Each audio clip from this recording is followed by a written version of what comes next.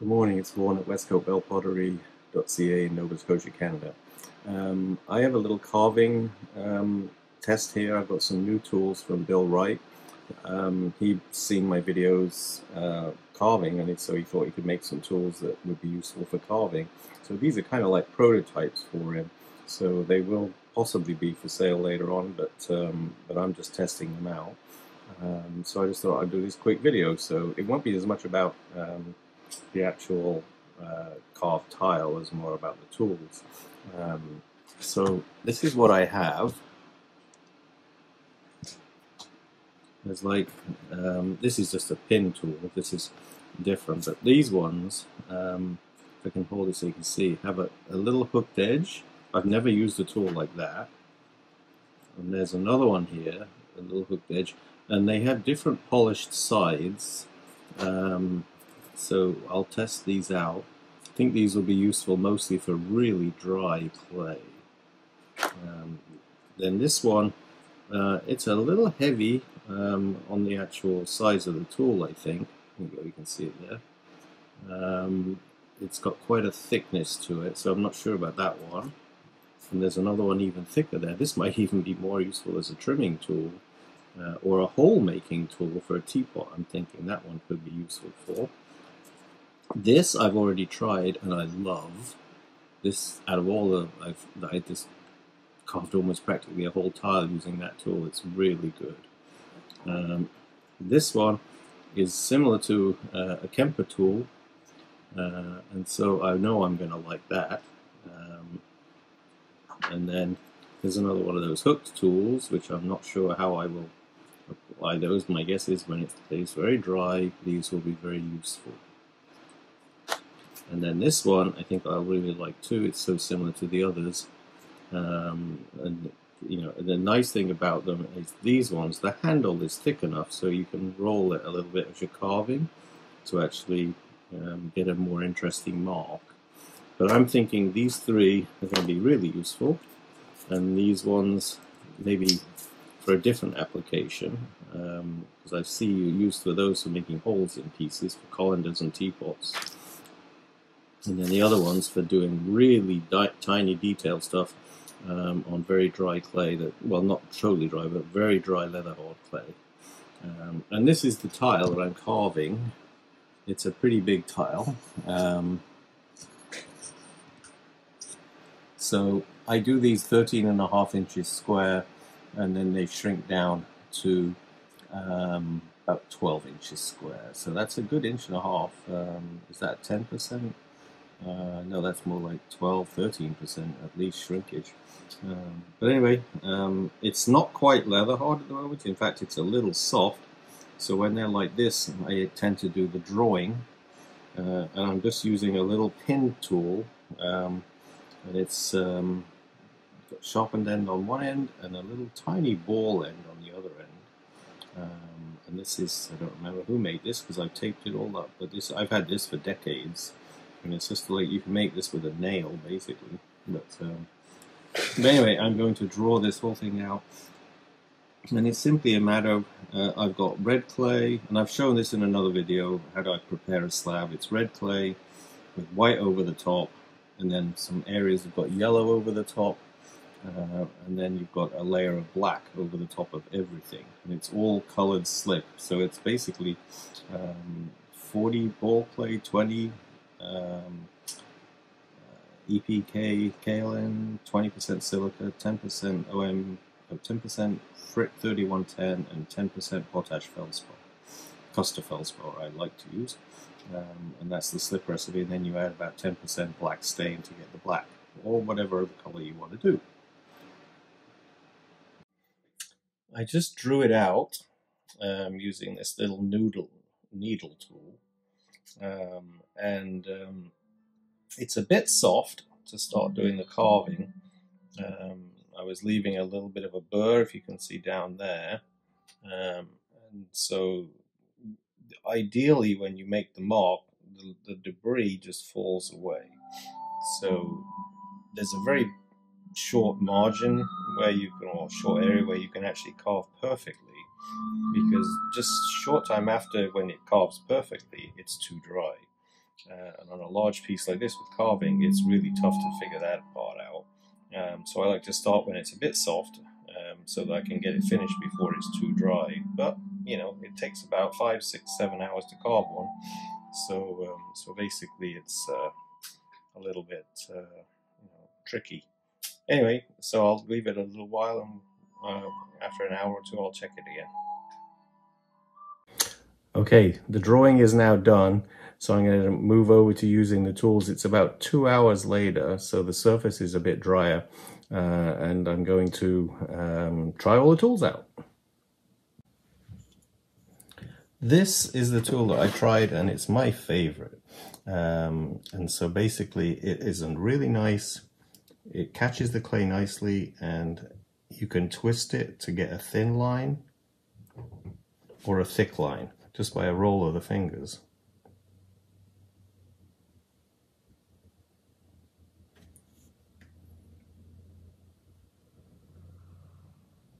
Gives you a chance to create something a little bit more irregular rather than just repetitive. So that one is a really nice tool. This is a different tool. It's a ball stylus. This isn't one of Bill's tools, but this is the one I use to draw and get thicker lines without it digging into the clay very easy, because it's got that ball end to it. Because if it was just a sharp point, you would simply be cutting in.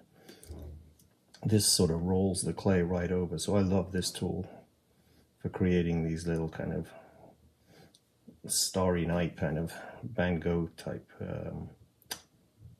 appearance.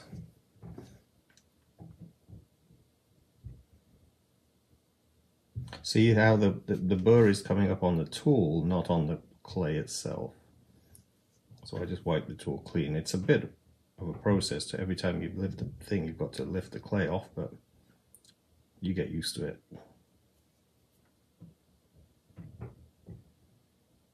But it's awful if the clay sticks to the tile instead of the tool, and that's what it was doing before.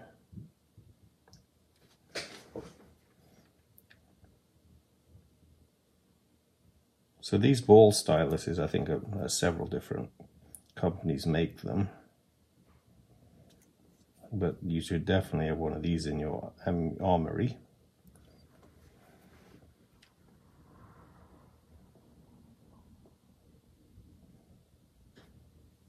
This is a nice tool.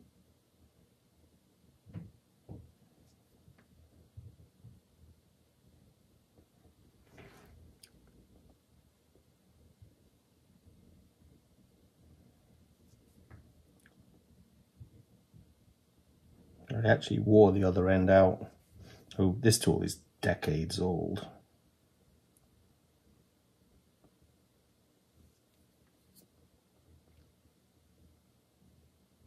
So it was a narrower end on this, on the other end, and I just wore it off. But this one has been worn out quite a bit too. This is also decades old, and it still has a bit of a ball end to it, but it gives you a slightly smaller mark.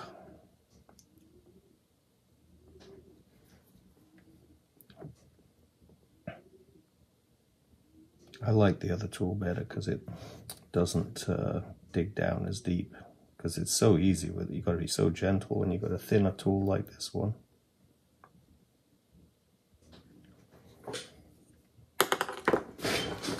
So now I'm going to move over to using this tool again, which gives you the chance, as you'll see, to actually do a thin line and also get a thick line with the same pull.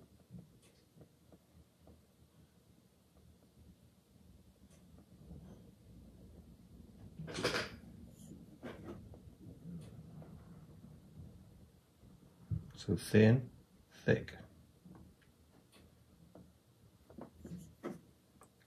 Thin, thick. You can keep doing that all over.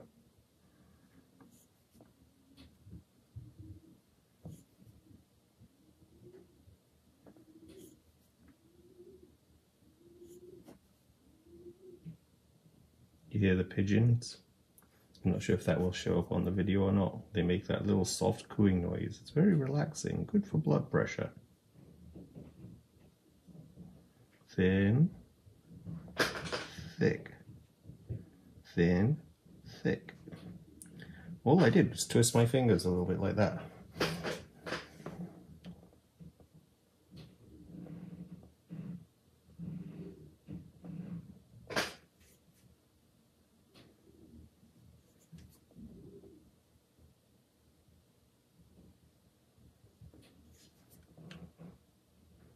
So I just carved a tile the other day with nothing but this, and I was able to create just about every mark I wanted from it. So this tool, I would tell Bill to start producing it.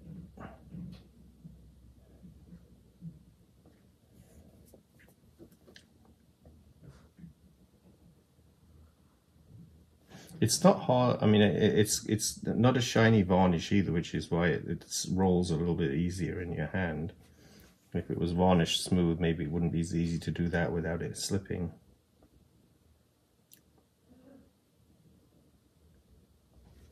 Look at that, just thin to thick in that little area there. So here I'll do it again, thin to thick.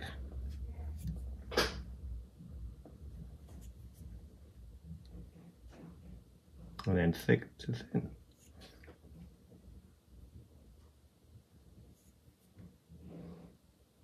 Now thick. So thin to thick. And I can roll the tool over. Okay, well, you got the idea, right? So I'm just going to keep using this for a bit and put you on stop motion.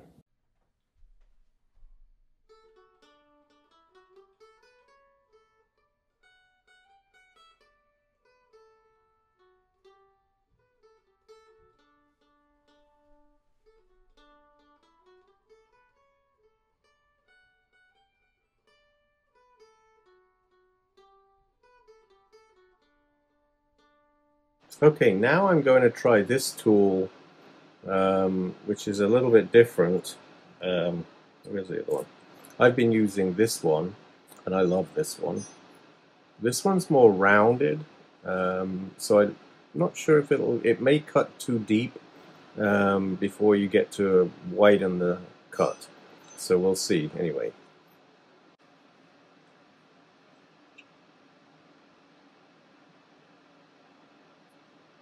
It can still get a narrow and then a wider line, but it's not as wide as the other tool gets. But it can still do the little twist and pull and get a wide and then a narrow and a wide and a narrow.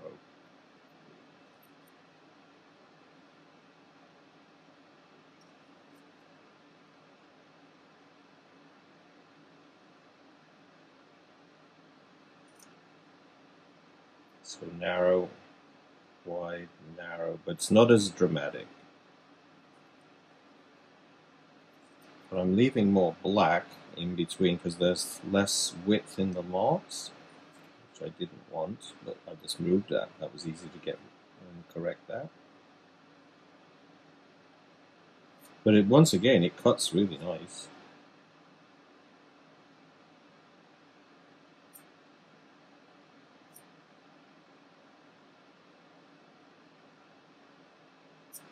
So I think these tools are fine the way they are. They hold well in the hand.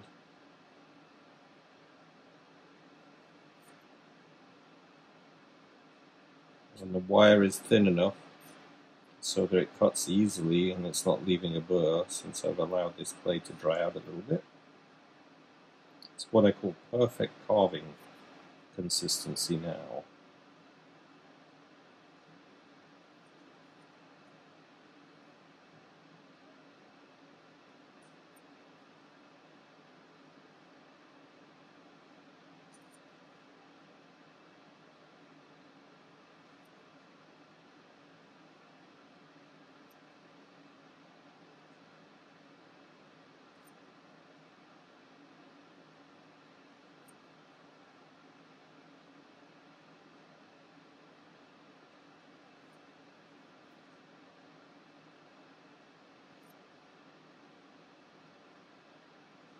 Well, I think you get the idea. I'll put you on stop motion again.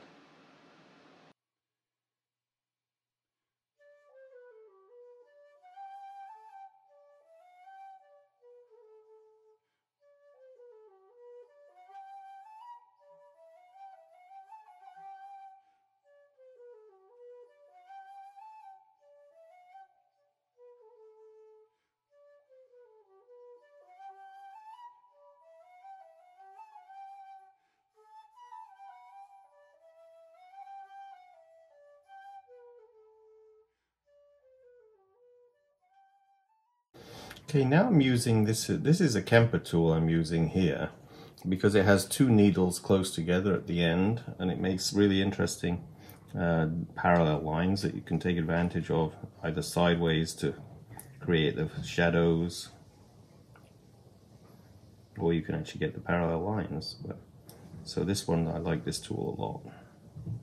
Of course, this is potentially, you could have three lines, three pieces of metal in a row.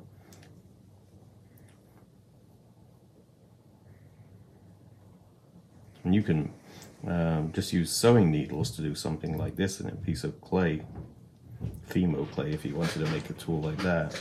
But this tool's got a kind of bevel on the ends of the wire, so it actually has a nice, and I keep sharpening it to give a flatness to the actual. Not sure if you can see these kind of things, but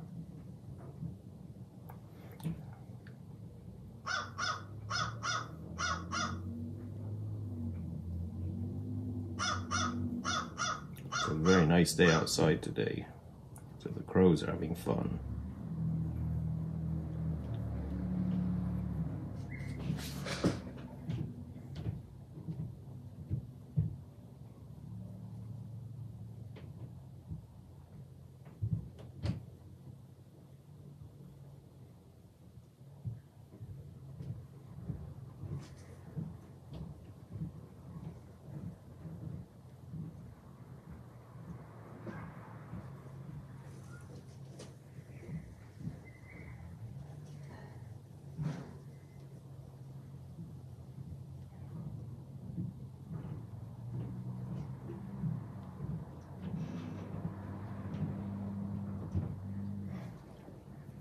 So the sails of the ships I just paint in using white slip over the top of black slip.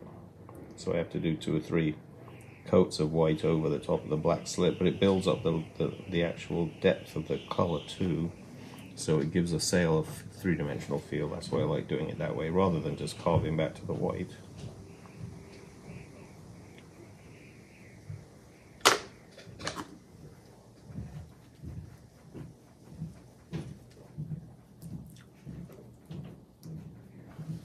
And now I'm going to do the whales.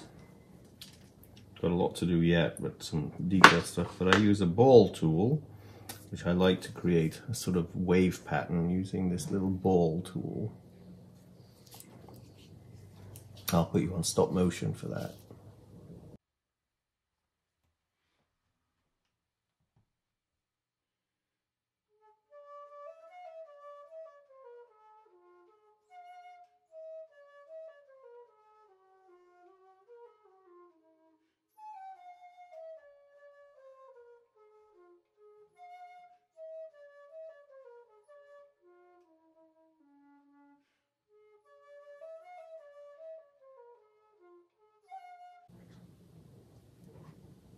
Okay, this is the other tool that's very much like a Kemper tool. It's got a nice V-shaped thin guitar string kind of cornered piece, like a triangle at the end.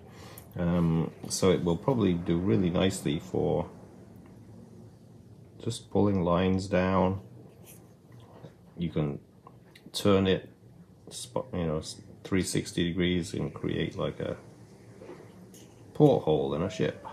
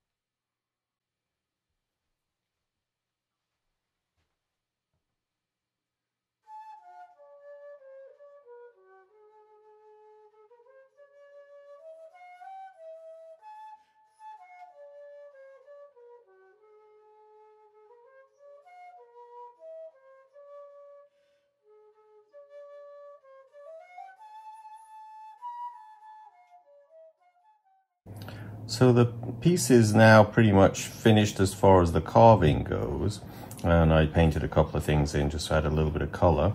You can see it's very time consuming and very detailed, so these pieces do take a long time to do. My favorite tool out of all these ones that, and I didn't try all of them, but this was the favorite tool. Very nice. I would get one of those. This one is also very similar to the Kemper tool. But the only thing I would suggest is, like, the end, when you buy these tools, you should have, you know, spare heads with it. So you buy the tool and then you just have to replace the end, and that way the handle doesn't have to be replaced all the time. This one I used a little bit, and it's useful, but it's not my favorite out of the three of these tools, but it's still useful. It's a nice loop tool to give you a nice group of marks. So I would say that one works fine just the way it is. And the other tools I didn't even try. These two tools I would use, rather than carving like this, they would be used for fluting. So I'll try these tools on some fluting later on. And then we had these tools which I've never seen anything like this before. So I'm gonna have to try these and see how they work, and do those on the next piece.